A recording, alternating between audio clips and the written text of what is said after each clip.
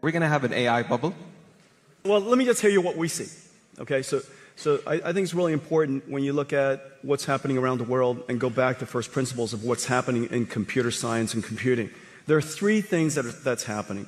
The first thing is that we all know that Moore's law has run its course, and the amount of demand for computing versus the amount of computation we can get out of general purpose computing is really challenging.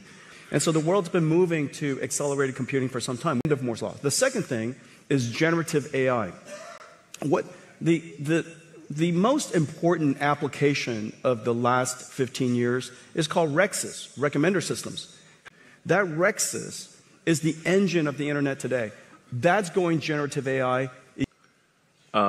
Yes. If civilization continues, which it probably will, then AI in space is inevitable. But the way to think of AI in space is that in order to achieve any meaningful percentage of a Kardashev 2 scale civilization, where you're using even a millionth of the sun's energy, you must have solar-powered AI satellites in deep space.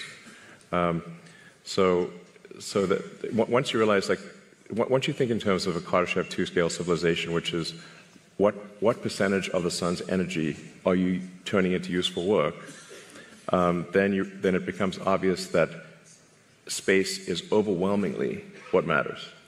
So my estimate is that actually that the cost of electricity, the cost effectiveness of AI in space will be overwhelmingly better than AI on the ground. So long before you exhaust potential energy sources on Earth, long before, meaning I think even perhaps in the 4 or 5 year time frame, the lowest cost way to do AI compute will be with solar-powered AI satellites. So I'd say not more than 5 years from now. Wow.